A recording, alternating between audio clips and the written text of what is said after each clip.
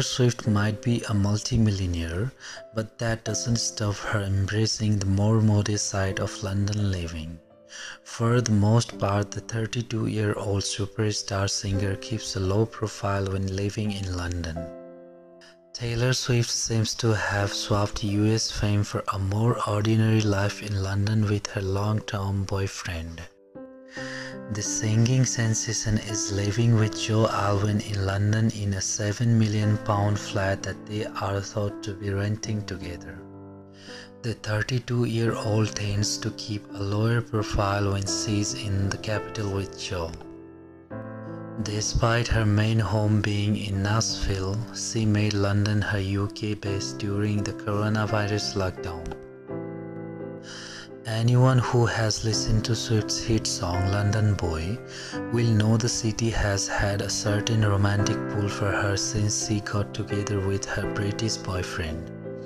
Conversation with French actor Joe Alwyn, 31, in 2017. After Joe grew up in North London, the couple split their time between Joe's parents' house in Highgate and his flat in Crouch End, before they upsized to their now home, which is a townhouse in Primrose Hill. The star apparently has bought a Nissan family car. This is despite her huge fortune of a staggering £310 million.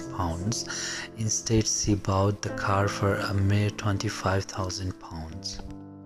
A source told, Taylor loves her new practical car, which means she can drive around London without getting spotted. She could have any car she wants, but knows she won't draw any attention in her new family motor. This is compared to her owning a £40 million Dassault-Breguet Mystere Falcon 900 private jet. Thanks for watching. If you like the video, please hit the like button, and if you want to see more videos, hit the subscribe button, and if you have some things to say, please leave a comment down below. Thank you.